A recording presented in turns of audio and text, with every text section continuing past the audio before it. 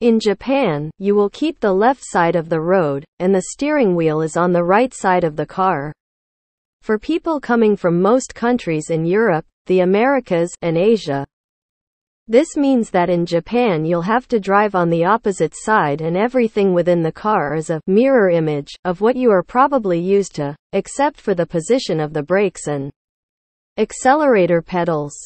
One simple tip is always to remember that the driver is on the same side as the line dividing road lanes. While this may feel troublesome for some people, you'll likely get used to it after just a few hours.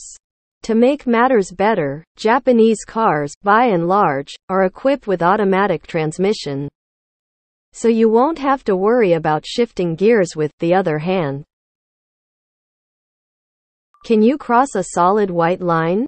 Understanding pavement markings: roads are typically marked with white or yellow lines. It could be a continuous line, a series of dashes, or even a double line. Typically, white lines show traffic moving in the same direction, while yellow lines mark lanes traveling in opposite directions. If the line is dotted, you can legally cross it to change lanes.